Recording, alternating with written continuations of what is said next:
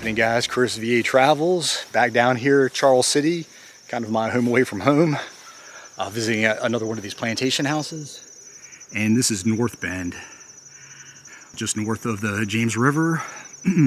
This one goes back to it was built between 1799 and 1801. And if you hop on Wikipedia, I think it's going to tell you 1820s. Yeah, I just took the house tour. The lady had told me it's much older than that. And yeah, I took the house tour, no filming inside, so this is going to be kind of a short video, just going to do a walk around. Oh, and to let you know, if you do come, the tour is $12. Yeah, you'll want to call in advance. So, but yeah, just to tell you a little bit about the inside, yeah, just a lot of old furniture. Highlights would be two nice shift rows upstairs that had to have been built in the house. They were so big. There was an old telephone, one of those crank telephones you have to hold the earpiece up to your ear. That was pretty neat. Oh, General Sheridan, Union officer, stayed here for 3 nights. His bedroom's upstairs, and the desk he used is still in the house. That was definitely a highlight. Yeah, a lot of history built by John Minge, M-I-N-G-E. And he bought it for his wife, Sarah Harrison. That would be the sister of our 9th president, William Henry Harrison, daughter of Benjamin Harrison. And yeah, the lady inside was real nice. She actually told me a story, about a 15-minute story about that telephone. It was kind of interesting. But a lot of history. She actually happens to be from Fredericksburg. Her father was mayor of Fredericksburg, and her grandfather, also mayor of Fredericksburg. And also the Ruffins. Her husband is the great-grandson of Edward Ruffin. He was the one who's famously fired the first shots of the Civil War. And it was also owned at one time by the Wilcox family. Her husband also is the descendant of the Wilcox. I'll tell you something, he didn't believe in slavery, and he freed his slaves in 1848. So that was kind of a neat story. Anyway, all right, I'm going to take a walk around. I saw a plaque over there. Take a look at that. Over here are a couple of outbuildings.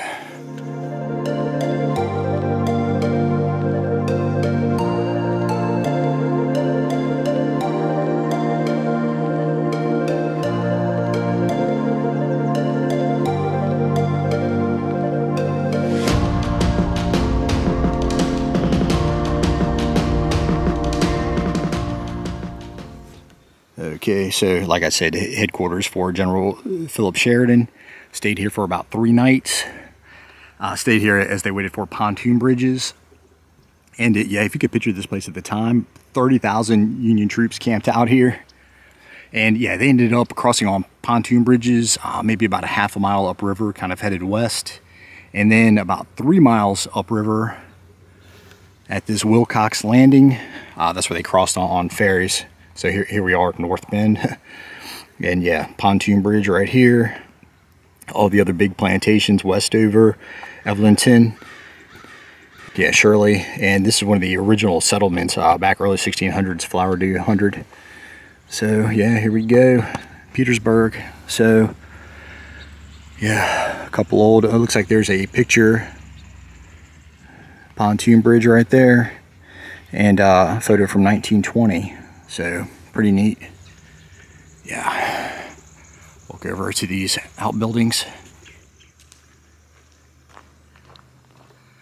Okay, walking over to the smokehouse and dairy. And then there's supposed to be an ice house in between. I think I see the top of it. Yeah, brick circle over there. And down there is, she said, Queens Creek. And then behind it, the James River. There was a cow field out there. So check out this smokehouse. Wow, strong smell in here.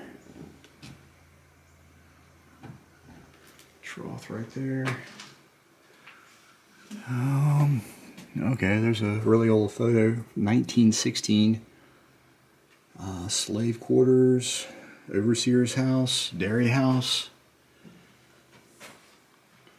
Keeping food on the old plantation, smokehouse and ice house.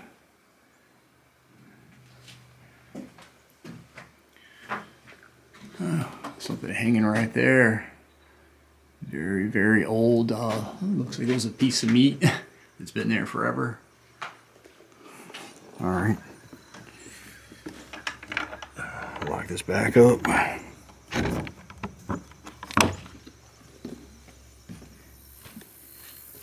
Okay, yeah, ice house.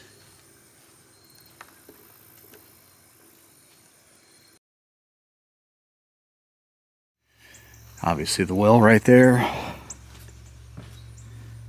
And this is the dairy. And there was a slave named Old Joe who worked the dairy, she said. Old piece of equipment right there. Self-oiling.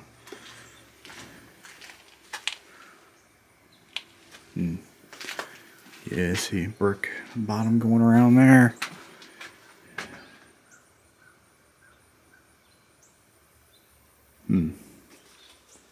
Dairy house, 1819. That was kept in here, cool. Some old tools right here. Buckets, a horseshoe. Yeah.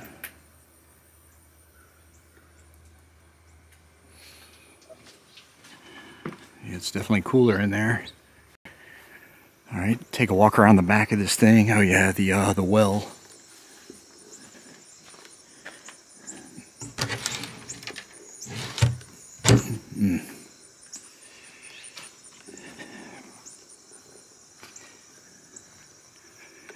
And yeah, like I say, this place serves as a B&B. On the other side of the fence is a saltwater swimming pool.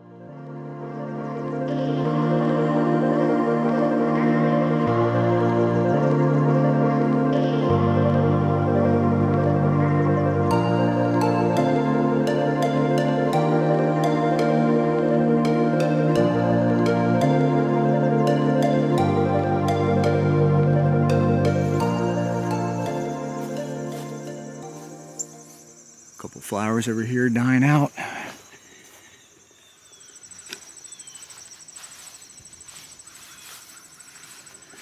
Of course, you've got the millstone, and this is the back of North Bend.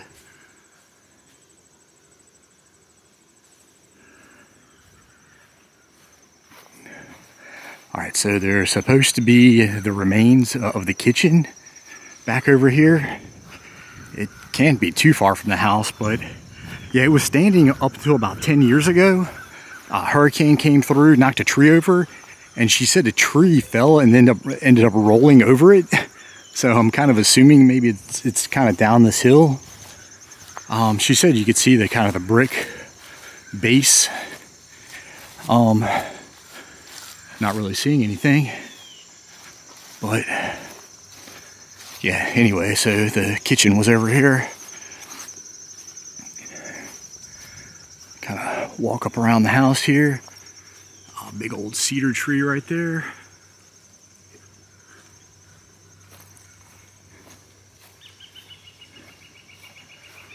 Yeah, not seeing any part of the kitchen. I don't know what this is, but here's the east side of the house.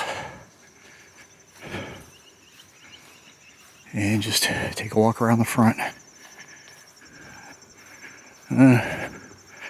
Tree's got a couple of flowers bloomed on it.